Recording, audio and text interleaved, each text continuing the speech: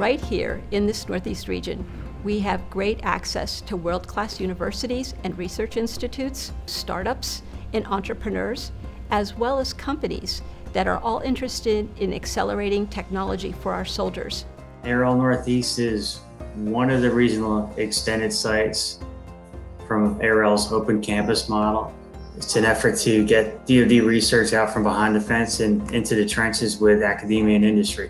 One of the great things about ARL Northeast and being in the Boston area is that we have a world-class ecosystem when it comes to tough tech and physical science innovation. Having that visibility really allows them to see, okay, so I know the Army is looking for this particular solutions, and I can think of this company. Oh wait, I can think of this other company or universities where if they can partner together, it's going to make a really synergistic and even better product. How do we accelerate the OODA loop in technology development? How do we accelerate the speed of the spiral of technology from research out into application? Well, this model has shown now some great successes. I mean, a new materials system, for example, from research to transition into the field in 22 months, when typically a new materials system takes, 5 to 10 years to make it out into the marketplace. There's also a second reason why we want to be here, and that is we're trying to grow the future generation of scientists and engineers for our country. The UMass Lowell's motto is learning with purpose. I think that that's emblematic of the partnership that we have with ARL Northeast. As scientists and engineers, we can end up sort of really focused on what the science is and not really thinking about what the impact it can have on society. And so having these partnerships with ARL helps us always keep that in mind and making sure that we're moving towards a goal, and in this case to benefit the Army. WPI education is inherently project-based. So our students from the ground up work in teams, interdisciplinary teams, for an external sponsor. So by working very closely with domain scientists that solve domain problems, and our students bring the data science expertise, this makes a perfect partnership. One of the problems that we're working on is corrosion. We have built technology in collaboration with the ARL that automatically collects corrosion data. It integrates it into one repository and it makes it ready for AI. Research that we're developing currently at WPI is going to be the research on which the technology for the soldiers will be based on in the future. We are in a region of the country where a lot of universities are doing top research, and we are also doing it in a very collaborative way. We are realizing that none of these universities have all the expertise that they need to solve problems. Therefore, we do not compete, but we collaborate. Partnership with ARL and MIT really hinges on the unique aspects of both organizations. From the Army side, we bring both domain-specific expertise as well as a set of really unique problems and challenges that you won't find other places. Our partners at MIT have responded to these questions with both great technical competence, but also some imagination and creativity that has really broadened our horizons as we think far into the future about what the warfighter might be. We started originally with a problem of building a bridge over a gap.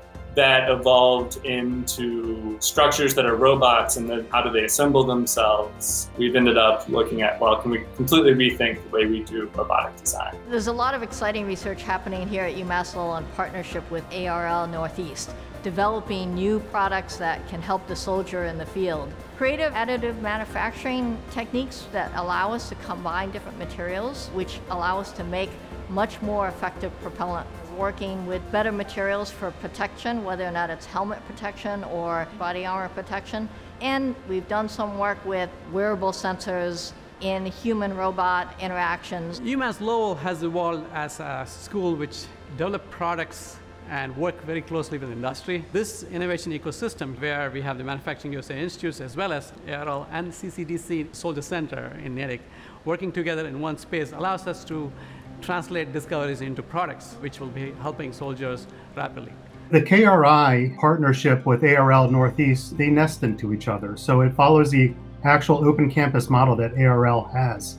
We like to incorporate, and we plan to incorporate, government, academia, and industry in one location to foster relationships, collaboration, and to get innovative research out of the academic laboratories and the industry laboratories into the government labs to ultimately help transitions out to the warfighter. The university researchers, the great people that we have here on this technical staff on this campus, company partners, etc., working with sophisticated facilities like Coliseum, the world's largest emulator for RF environments, advanced manufacturing like Cold Spray, the Faraday cage facility where we can do sophisticated experiments in secure communications. We can even do electromagnetic pulse experiments. And then, of course, very large drone cage where we can do studies of autonomy, etc. At ARL, we've developed a very core expertise in what we do.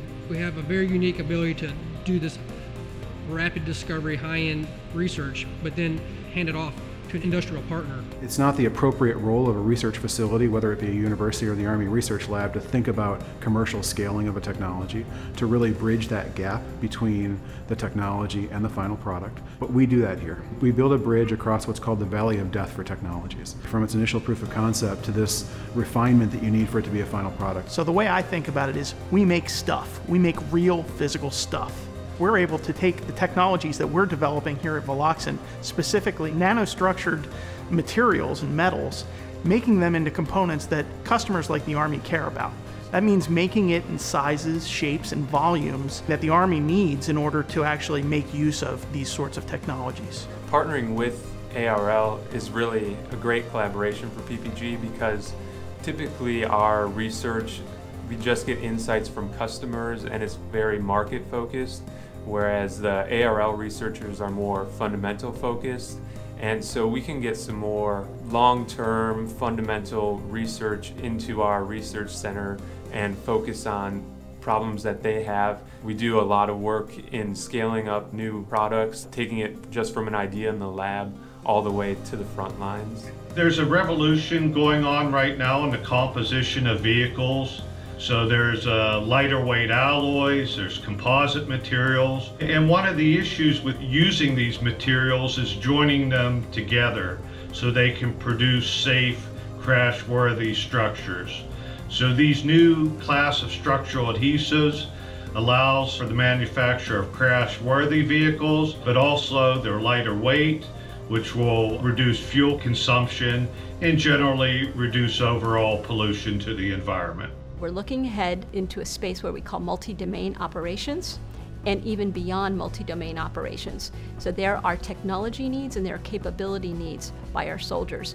We want to be able to give them the technology and the capabilities they need as quickly as possible. Veloxint also gives me an opportunity to continue my service to the nation, specifically looking at challenges that I faced as a commander in the field with survivability and lethality of my soldiers. Lightweighting, strengthening, anything we can do to lighten the load on the individual soldier, to provide more durability to their equipment, to provide more survivability to their equipment and themselves will help the individual soldier. I myself used to be that soldier in the field. What I found during my time is sometimes you would get a equipment or a technology that had very little use. So it would get out to the field, you could tell it was developed strictly in a lab, and it didn't have the right or the correct applications that the soldier needs. At KRI, we keep that in mind.